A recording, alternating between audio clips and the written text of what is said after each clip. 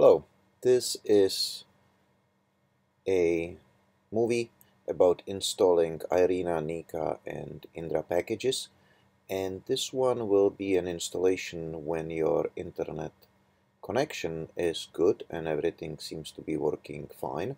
There's going to be a subsequent one where I'm going to explain how to install when the internet connection is flaky and problematic. So the first thing is what you need to do is install Irena and Nika and possibly Indra package for USACs is to have two programs available. One of them is any web browser, and the web browser, in my case Firefox, is pointed to usacs.xray.aps.anl.gov. This is where you can go always to get the latest version. If you look on this web page, you can roll down, and on the left hand side there is a link to software packages. Each package, each one of the three main packages, has its own web page. We can go, for example, to Irena. It doesn't matter which one, and somehow somewhere down here are going to be various types of installers. The easiest way to install the packages is by downloading the universal installer. At this time the version number is 1.24. If you click on that, you can save the file, and it downloads an Igor experiment on your computer, which we will use to install the files necessary for Irena. Now the next thing which you need, of course, is your Igor Pro, which you need to install, and at this time the latest version is 6.36. You may, after installation, you may want to go and check for the updates to make sure you have the latest version. So when your Igor is working, so you can start Igor without any problems and everything looks okay, then what you can do is you can go and look on the downloaded file, and in our case we downloaded the universal installer. Notice that file is pretty small, 147 kilobytes. You click on it, and what happens is it will open an Igor Pro, because it's an Igor Pro experiment, and inside that you now have a main control panel, and then you have some description which you may want to read through before you do installations. It contains more details. The main thing which you are interested in here is, in this panel there are buttons which allow you to install the packages. Notice that there's a button here called Check Packages Versions. It is run automatically on start, but just in case it's not, you can push the button again. When it's run, it will check what is the version of Indra, Nika, or Irena packages. If there's no version installed, it's going to be -1. And then it will tell you what version is available on the website. So there's a 2.56 is Irena, Nika is 1.67, and so on. Now it has few more other buttons. This will point you to the website if you are interested in it. This will point you to website where you can sign up for Irena mailing list or Nika mailing list. This get help button opens up here, this thing. Notice that there are two checkboxes here which allow you to somehow control the use of the network. In the next movie, which I'm going to record after this one and should be available on the channel also, is going to be using the local copy. In this case, we assume that your web connection is good and you don't need to have a local copy, so you're going to use the network. You can also force the package to use FTP. At this time it's using mainly HTTP. That seems to be more better supported protocol. There are some places which you may need to force it to use an older protocol, which would be FTP. You can try one or the other.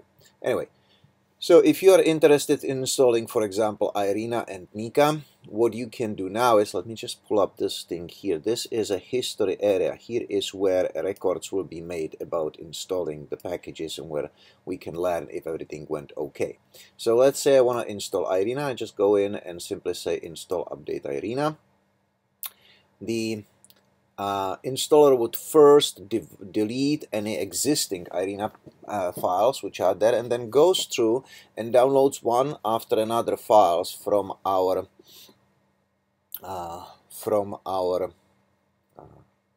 server and installs it in your documents area and makes it there available to you.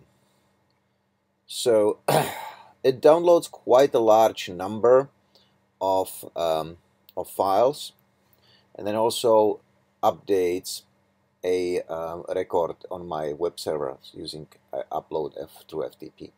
So then it puts up this dialog, which you can simply say OK. What you can do is then install Nika. For example, if you need both. If you need just one of them, you install just one of them.